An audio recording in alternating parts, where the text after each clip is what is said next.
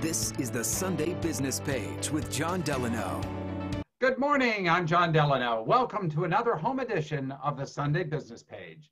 And our special guest today is Michael Ogden, who is the CEO of the Recovery Centers of America in Monroeville.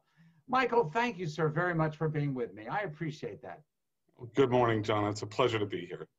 So RCA, Recovery Centers of America, what exactly is that? So Recovery Centers of America is a drug and alcohol treatment company. We're headed out of King of Prussia, Pennsylvania, and we're here to save lives and to be able to offer quality care for people who suffer from mental health and addiction issues. And you are heading up the first RCA facility in the Pittsburgh area and coming home. Is that right? That's correct. I was born and raised in Pittsburgh. Love this town. It's in our blood. You know, I left the city, but the city never left me. And it's a pleasure to be back home. Well, we're glad to have you back home. And I guess what I'd like to ask you is a little bit more about what RCA does. You handle and really treat folks, both inpatient and outpatient, who have addiction issues. Is that fair to say?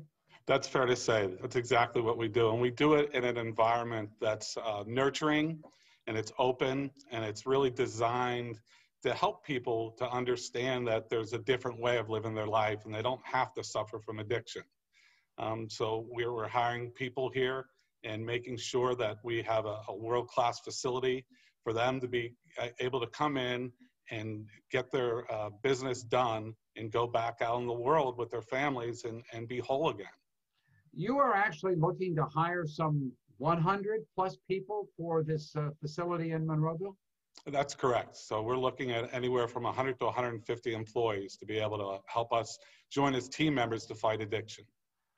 What kind of employees are you looking for? What kind of skills do you need? And by the way, this facility is going to open up in January. Is that right? That is correct, January 21. And we're looking for all kinds of people. We have entry-level positions, of course, to work with the day-to-day things that we have to do. And we're also hiring nurses, we're hiring doctors, we're hiring professionals and therapists to work in this environment.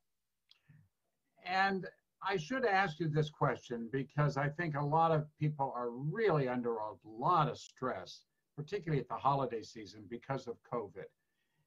Has COVID increased the number of people with addictions who need help from facilities like yours? Absolutely. The toll that COVID has taken on people in recovery has been tremendous.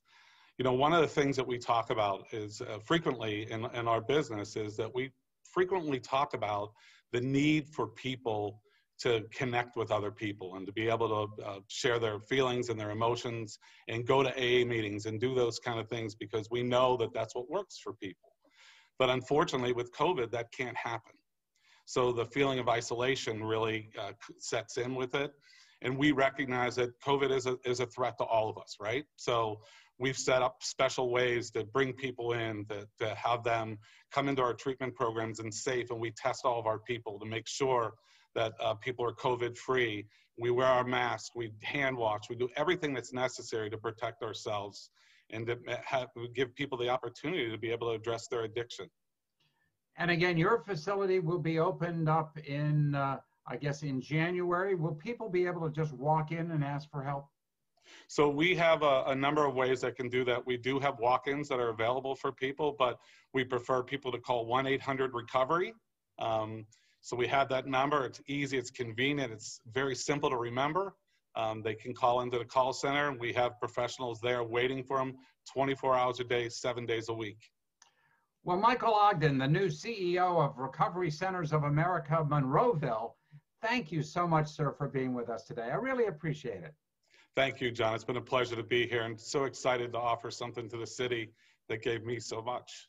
So thank you.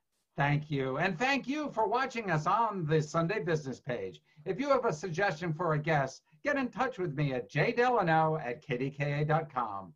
Have a great Sunday, everyone, and happy Thanksgiving.